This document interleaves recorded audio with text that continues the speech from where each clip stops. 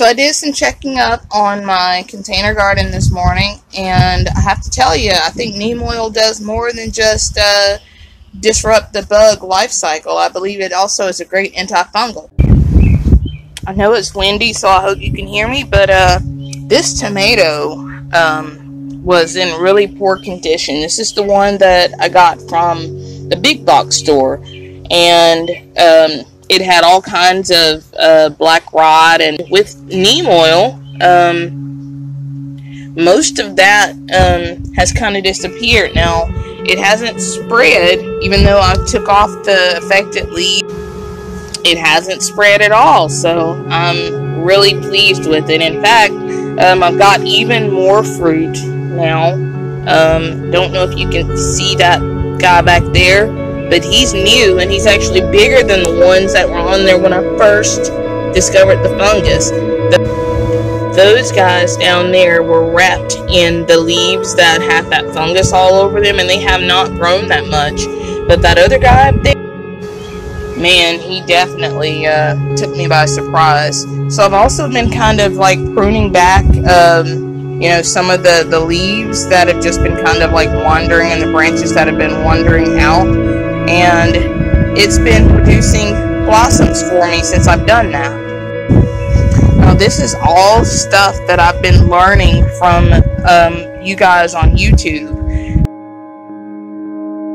And I can't call all the names out, plus I'd probably get half of them wrong, but just, I mean, there are blossoms everywhere now, and before, it was just a bunch of leaves that were basically turning brown. While I'm out here, I want to show you this squash. I pared them down. In case you noticed, there used to be 4 in each one of these, and now there's just 2. And this one has really shot up, and it's surpassed the size of this one over here, which used to be the biggest. So when I first got the tomato plant, I used this neem oil, and I didn't have any insecticidal soap, so I used a teaspoon of dish soap. I used this peppermint oil, which I already had because I use a lot of essential oils. And I used about this much water when I shook it all up together.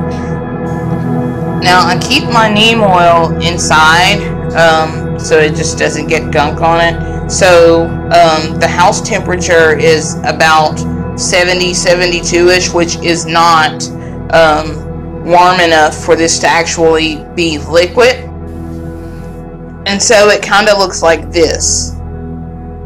You might get some oil out of that that's already liquefied, but it just looks kind of like lard. So at first I was thinking that maybe I got gypped because it just kind of looked gunky. And then I was watching a YouTube video, and they said you had to run it under some warm or hot water and it will liquefy. I'm going to let that sit in this hot water for a while. Maybe about 5 minutes. Honestly, it doesn't take that long to get a tablespoon or 2 liquefied in hot water. Okay, so it's been about 4 minutes, and this water is just over lukewarm. So let's see if we can get at least a teaspoon out of there.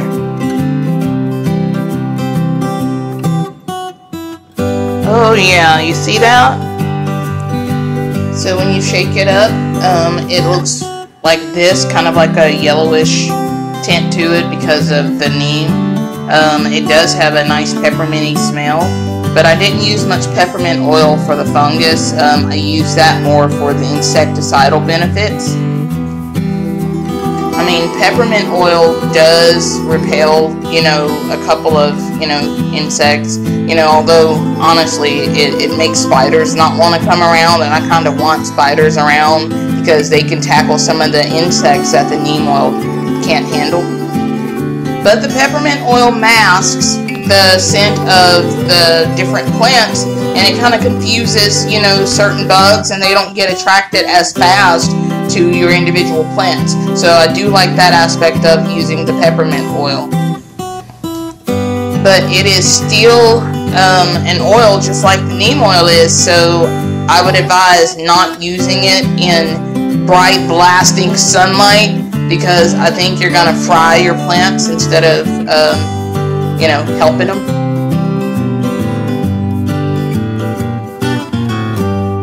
That's all I have, guys. Thanks for watching.